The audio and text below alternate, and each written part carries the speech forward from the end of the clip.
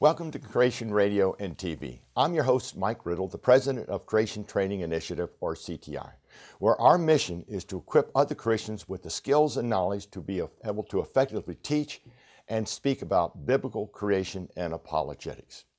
We're currently in a series called Understanding the Basics of Biblical Creation. And the series part we're in right now deals with the Genesis flood. We've already done two sections, one called the Genesis flood and the Bible, and the second part was the Genesis flood and geology. Now we will do the third part of the Genesis flood called the Genesis flood and the fossil record. Now we often hear that the fossil record supports evolution. For decades, students have been taught that we have this geologic column. It starts at the very bottom with the least complex creatures and gradually moves up to more and more complex creatures. Now, what we find there in the textbooks are the marine creatures on the bottom, then followed by the fish, the amphibians, the reptiles, the mammals, and finally man. And we're told this took millions and millions of years of evolutionary time. Now, this is taught as a fact in our public school systems. But is it really a fact? Are students being taught all the evidence, or are they just being taught evolution? What I'd like to do here in this lesson is take a look at six evidences that I believe clearly show that evolution is not true. The fossil record does not support evolution, but rather supports the biblical model of created after their kind and that there was a real Genesis flood that occurred worldwide. So these six evidences, we'll look at the Cambrian explosion. We'll look at the lack of transitional fossils everywhere. Third, we'll look at textbooks and deception used in the textbooks. Fourth, we'll look at the history of assumptions and mistakes done by evolutionists. Fifth, we'll look at fossil graveyards. And sixth, we'll look at marine fossils on top of mountains. So let's go to evidence one, the Cambrian explosion.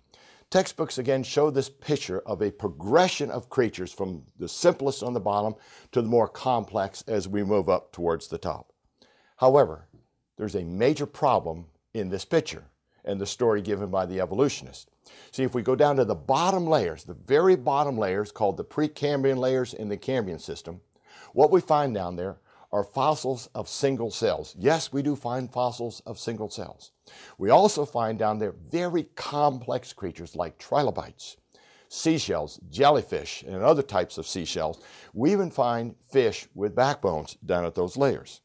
Now, there's every major body plan we find at those bottom layers. Well, here's the problem for evolution. Since we do find fossils of single cells, we should also find fossils of 2-cell, 10-cell, 100-cell, 1,000-cell, million-cell creatures. But what we actually find down there are no transitions leading up to these complex creatures. Absolutely none, which really and completely refutes the evolution story. Now again, this is called the Cambrian explosion. According to the worldview of evolution, highly complex creatures should have taken millions of years and many transitions to evolve to what we see down there. Yet, there is no evidence for their evolution. Cambrian record contains representatives of every major body plan. Every major body plan, every major phyla suddenly appears in the fossil record with no transitions leading up to it. Let me read to you now a quote from one of our modern biology textbooks to show you what's really happening in our school systems.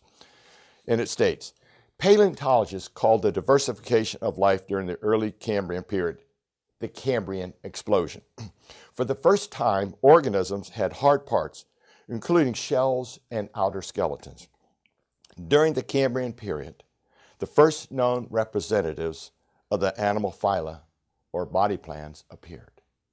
Now, that's an interesting story, but what's more interesting is what they did not tell you in these textbooks. What they didn't tell you, and they refused to tell our youth, is in this great explosion of complex creatures, not one single transitional fossil or creature was found leading up to these very complex parts. Folks, that is an example of deception. In other words, they're trying to support evolution by not talking about the observable evidence. Now, let me read you another quote by Dr. Norman Nevin, who's a professor of medical genetics. And he states, The evidence points to the appearance of many new animal forms and body plans in the fossils without, notice that, without transitional fossils or common ancestors in the early Cambrian rocks. As many as 35 phyla body plans and between 32 to 48 subphyla and classes of animals appear abruptly, apparently from nowhere at all, fully formed, and no fossil evidence that they branched off from common ancestors. In other words, that is exactly what we find. So at the bottom layers of the fossil record, the Precambrian layers in the Cambrian system, it clearly supports, in the beginning, God created every creature after its kind, and not evolutionism. Well, let's go to evidence number 2 then, called the lack of transitional fossils everywhere. Organisms that we have alive today, when we find their fossil, they look almost identical. No real change at all. For example, starfish have always looked like starfish. Shrimp, lobsters have always looked like lobsters. That's what the fossil record shows. Horseshoe crabs, dragonflies, frogs, when we find their fossils, they look identical to what they look like today. Alligators, lizards, birds, turtles, mammals, when we find their fossils, they look identical to what we have living today. In other words, the fossil record shows these animals living today are essentially unchanged in the fossil record. Now, if evolution was true, if evolution was really, really true, we should find some very convincing transitional creatures. For instance, if evolution was true, we should find things like the birdfish, or maybe the bird dog, or the catbird, or how about the tiger deer, or the bunny cat, or the gator bird, or even maybe a sheep wolf. But you see, none of these kind of creatures are found. No transitions are really found in the fossil record. Let's take a look at some of the famous examples used by evolutionists in our textbooks to promote evolution. First one is called the coelacanth. What it is, it's a lobed-finned fish, once known for its fossils found all over the world. This was considered by many to be a transitional creature or missing link between fish and amphibians. It was claimed by the evolutionists that this creature was growing legs and walking up on the land. And they have found fossils of this creature. They date back to 400 million years. Now, that's according to evolutionist dating. They date these fossils of this lobe-finned fish called the coelacanth 400 million years. Now, here's the evidence. In 1938, coelacanths were found still living. And what did they look like? Well, I'll give you a clue. They did not have legs. The coelacanth still looked like a fish. It had no legs, 100% still fish. No changes in these alleged 400 million years.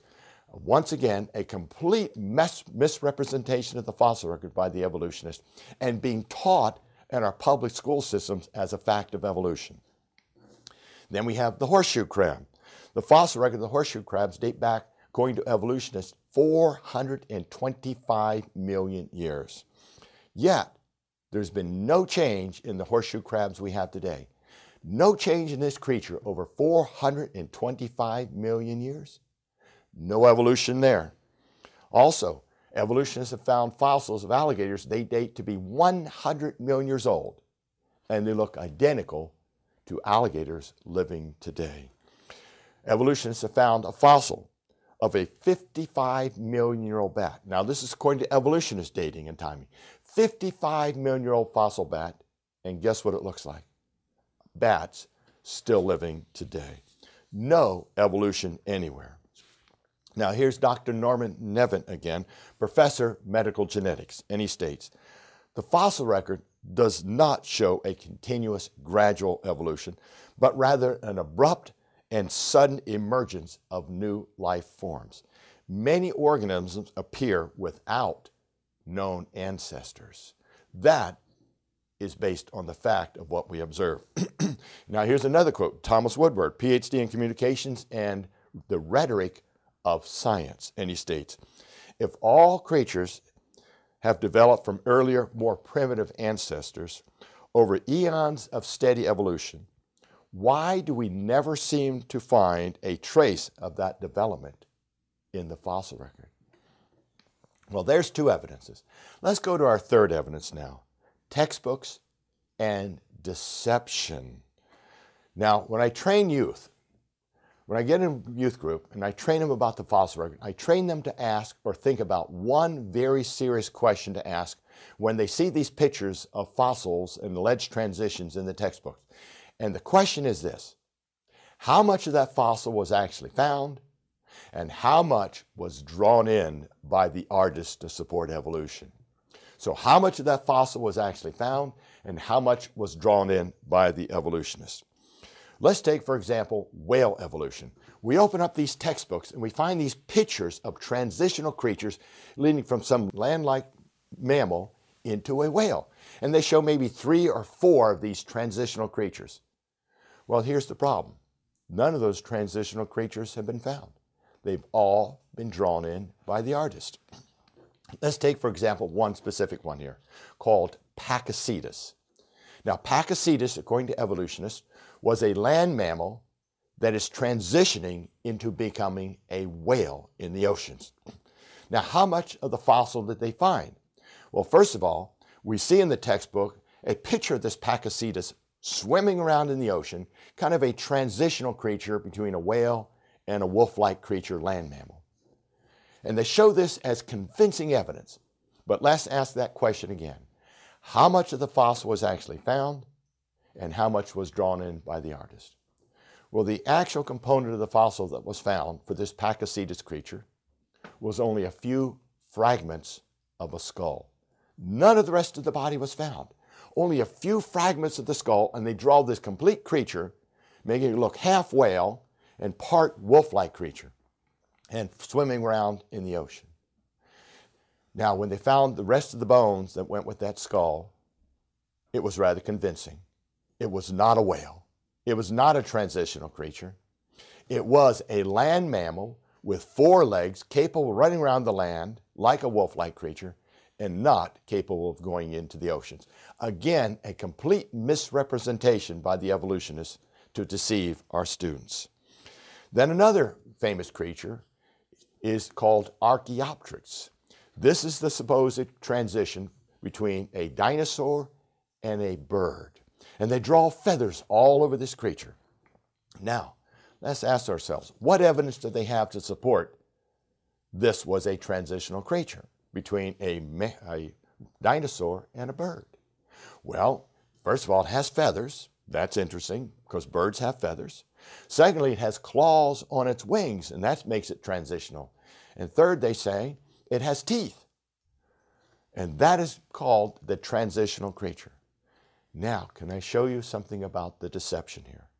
What are they not telling our students that they have found about this creature called Archaeopteryx? Well, number one, this creature had perching feet, not like a reptile or a dinosaur. Birds have perching feet, not reptiles. Second, the impression of the feathers that have been found on these Archaeopteryx fossils are identical to modern birds today. In other words, there's absolutely no transition anywhere in the fossil record of scales on a dinosaur changing into feathers. What we find in the fossil record are fully formed feathers identical to birds today. Third, the cranium or the skull is bird-like and not reptile-like. Fourth, the teeth. Now, this bird did have teeth. Archaeopteryx did have teeth. But some birds we found in the fossil record also have teeth.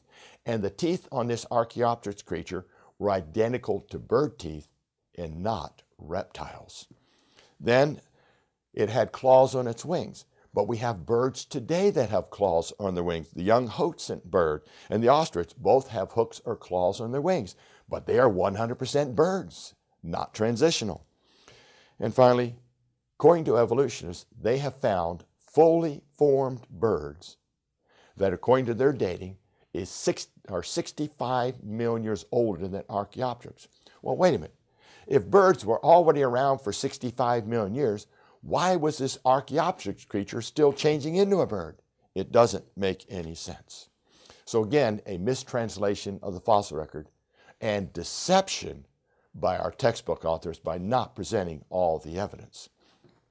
What about the ape men we see in the textbooks, where we find these wonderful pictures of the many strange-looking creatures, half ape, half human? But again, let's ask that question. How much of the fossil was actually found, and how much was drawn in by the artist?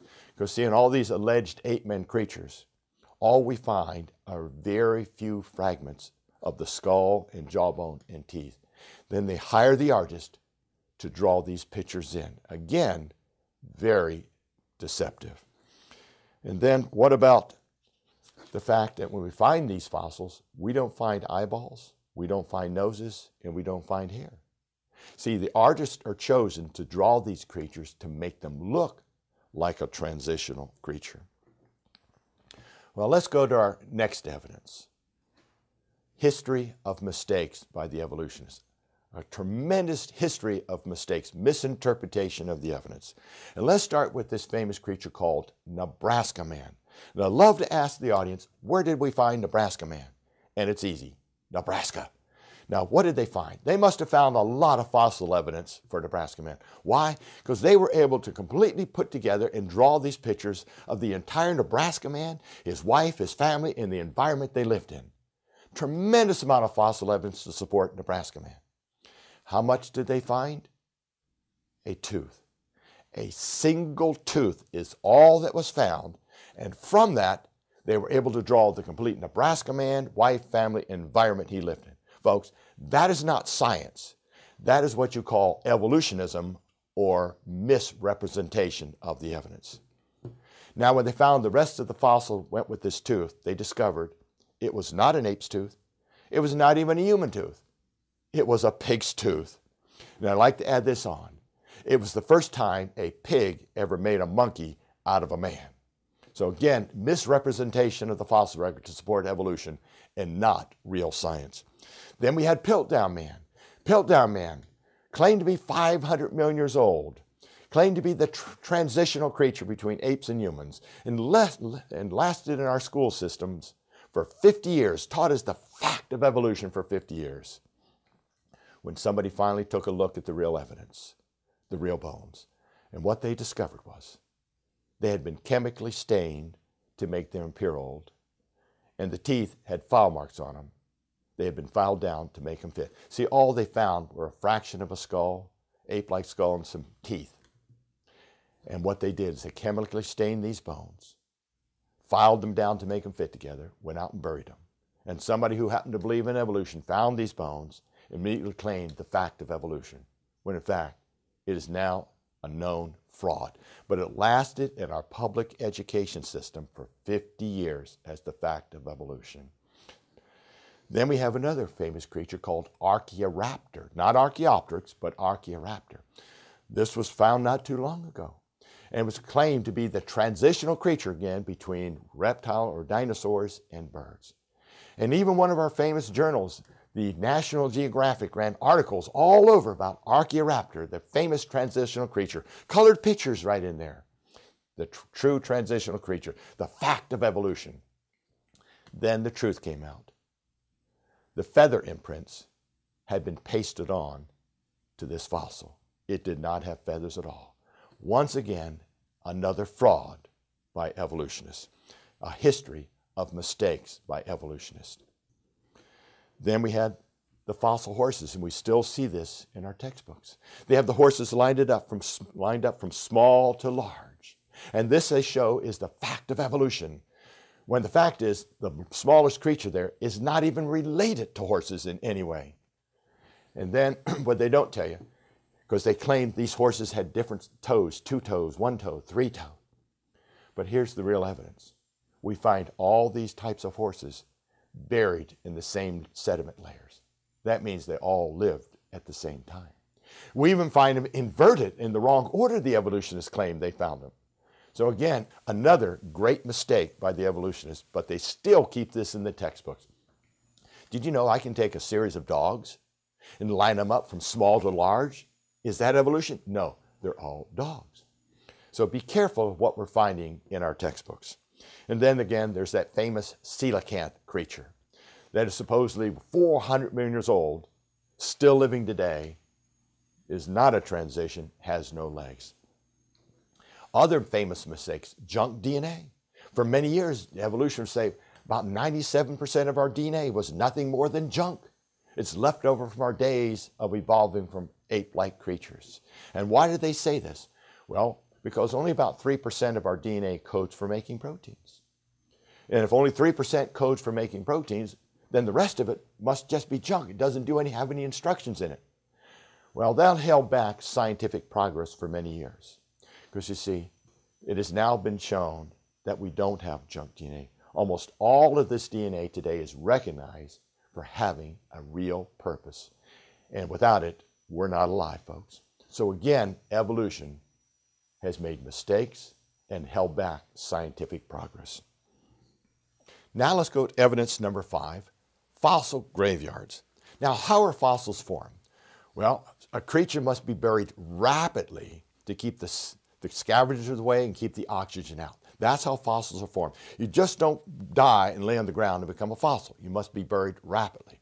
Well, one of the things we find all over this planet are called fossil graveyards. That's where we find many, many fossils all buried and mangled together. For example, let's go to Nebraska. 9,000 animals were discovered there, all broken and fossilized together.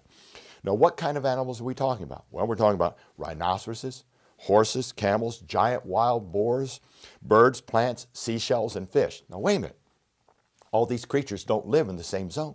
How did fish and seashells get up there with camels and horses and giant wild boars? It would take a catastrophic event to do this, not long, slow processes. And we find all these creatures buried in sediments laid down by water. Then we can go to Wyoming. They found 483 dinosaurs all buried in a 7-mile-long area. Now, how do you get 483 dinosaurs all buried together? Well, I guarantee it's not done this way. All these dinosaurs get together and decide, well, I think I'm going to die here with my relatives and maybe we'll become a fossil. That's not how it happens, folks. All these creatures had to be buried at the same time by sediments that were pushed there by water, because that's exactly what they're found in, sediments laid down by water. Then we have Utah. Over 70 different kinds of animals are buried there in a fossil graveyard, including dinosaurs. Yes, we do find dinosaurs buried with different kinds of creatures. We can go to Alaska, another fossil graveyard, where we find bears, wolves, fox, saber-toothed cats, horses, sheep, camels, and many more kinds of animals, all buried and fossilized together. The Grand Canyon, which is about a mile above sea level, what do we find there? In about a 7-foot thick area, they have discovered billions, that's with a B, billions of seashells called nautiloids. Now, how do you get billions of creatures all buried in a 7-foot thick area? That has to be a catastrophic process. That cannot happen by long, slow processes. So when we look at the fossil graveyards, they are a great testimony to a worldwide flood and not long, slow processes. Now let's go to evidence number 6, fossils on top of mountains.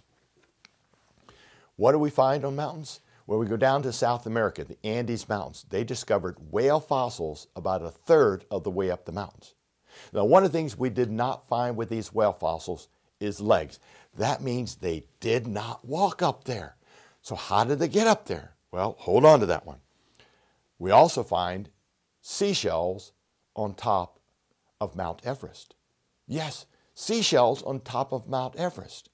How did they get there? Well, again, we don't find these seashells with legs, which means they did not walk up there. How did they get there? Well, there's only one explanation, and that is at some point in time in the history of this earth, all those mountains had to be covered with ocean water. Now, we know the mountains weren't always that tall because we've observed and actually seen by the sediments and fossils we find, these mountains were raised rapidly. But how did they all get covered with ocean water? There are two options. Number one, as the evolutionists might teach, the continents sank and came back up, and they sank and came back up. Or the other option is there was a worldwide flood, as it states in Genesis chapter 6 through 9, that the waters covered the highest hills, covered the highest mountains by 15 cubits of water. Now, which one's true? When we study geology, one of the things that is very clear. These continents will not sink. You see, the sediments are much lighter, the continents are much lighter than what we find in the ocean floor. And they're much less dense, which means the continents won't sink. They will have a tendency to float. So the only logical answer here is, based on geology and science, is the worldwide flood. So let's review. Let's do a quick review of our evidences. We looked at the Cambrian explosion. No transitional creatures at the bottom layers. We looked at a lack of transitions. Nowhere do we find any real transitions anywhere in the fossil record. We looked at the textbooks, the deception that is being used by hiring artists to draw these pictures to make them look real versus what was really found. We have a history of assumptions and mistakes done by the evolutionists. Number 5, the fossil graveyards, which show catastrophic events. And 6, marine fossils found high up in mountains. Any one of these evidences supports the biblical model of created after their kind in a worldwide flood. But taken all 6 together is powerful, convincing evidence that evolution simply cannot be true, and there was a worldwide flood, and everything was created after its kind. So finishing up, let's take a look at just the facts now. Number 1, it's important to note that virtually all the fossils used as evidence for evolution have been found in sedimentary rocks laid down by water. Second, these rocks are found all over the world, sediments laid down by water. Third, the fossilization of plants and animals does not happen over long, slow processes. It takes rapid burial for this to happen. Fourth, we do not see any form of fossilization that has occurred in the past happening today.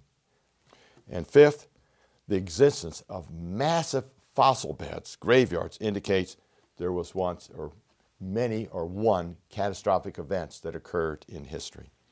So our conclusion, the fossil record, what does it demonstrate? Two things. Number 1, all creatures were created after their kind.